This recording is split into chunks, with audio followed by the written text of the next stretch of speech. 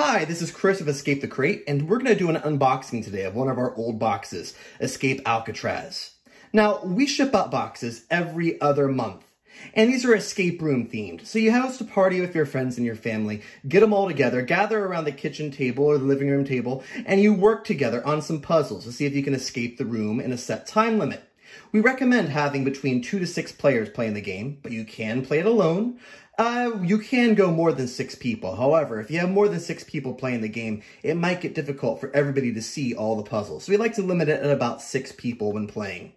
Now, each of our boxes ships out every other month, and it's important to stress every other month. We have the extra month in there so that you only get 6 boxes a year. You're not overwhelmed with tons of boxes stacking up in the corner, because we know you have busy lives. You can't always set up a family game night or a group of friends to get together every single month for a game. But every other month allows you times to get things scheduled out and sometimes even plan a whole party around the box, getting food and music to suit your needs to match up with the theme of the box. It also gives us an extra month to design the boxes to make sure we have all the testing required and so we can have the best possible boxes imaginable. Like I said, I'm going to show you Escape Alcatraz today. That's the box right there in the center. Escape Alcatraz is one of our most popular boxes, and it's actually 2 games in 1. Normally our games last between an hour if you've done tons of escape rooms to 2 hours, or you can just play it without a time limit.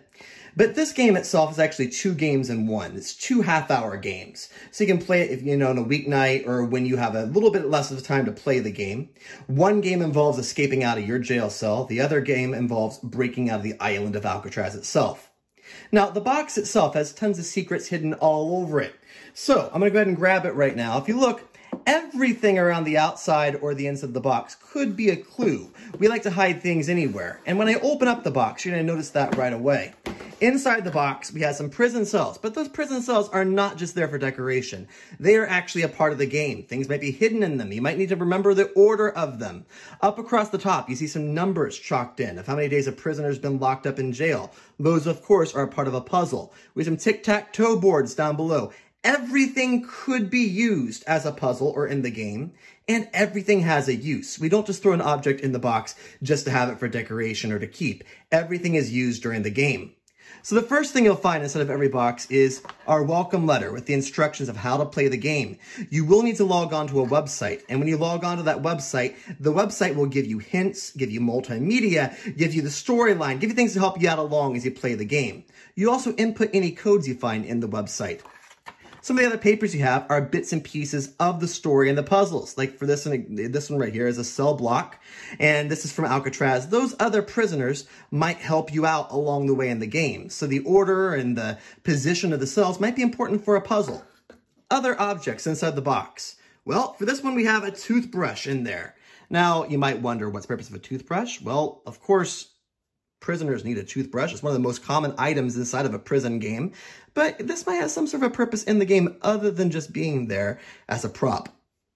Along the same way, a rubber glove. You will use the rubber glove several times throughout the game. You actually write all over it for different puzzles, and you'll of course put it in your hands to create different codes. Pretty clever puzzle there. We have a spoon. What could a spoon be used for? I don't know. Maybe digging out of a jail cell? We have to find out. And of course, my favorite prop, some handcuffs. You will be handcuffing yourself to another player in the game. There are keys in there to help out, and the handcuffs also are used for a different puzzle.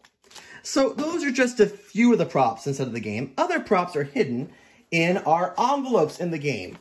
Each game is an envelope, and inside are more puzzles, pieces of paper, things to help you out. But you can't get into those puzzles until you end up solving other adventures. So you solve adventures, solve your way through the mystery, and eventually you'll be able to open up the cell block and get to what's inside, releasing more puzzles for you to do. We average between 12 to 13 puzzles per game. And all the puzzles are different for every box. So it allows you to subscribe and get a different experience every single time. Another one of our envelopes right here, the cell block, or your cell. So we have the cell block and your cell. You can go ahead and use these to solve the mysteries within. Now, we also have other papers in here for you. These are things that help tell the story, help you out with the puzzles. We might have different things with schedules and maps, all sorts of fun goodies for you to use. And of course, one of my favorite things about it, we might provide you with a simple pen. But everything has its purpose again. You never know what might be hidden with this pen. You never know what might be hidden inside of this box. So, each of our boxes is different every other month. We have adventures from escaping from Alcatraz to solving a murder during Mardi Gras, escaping a serial killer back in the 1893 World's Fair, stopping a movie production from going on, going to an old Egyptian pyramid, or finding the City of Gold, stopping a spy back in the 1950s, or even battling the supernatural with Escape the Mothman. So, subscribe to Escape the Crate. If you look on our site below, we have our regular box and a subscription, or you can purchase retired boxes, which are previous boxes. They're a little bit more, but with that one, you can get a box. It's not a part of the subscription, and you can just go ahead and play it for a one-time family game night. Go ahead and give us a try. You'll love it. We have tens of thousands of people who have played our games before, tons of 5-star reviews, and lots of happy returning customers. So please, give Escape the Crate a shot. Thanks so much.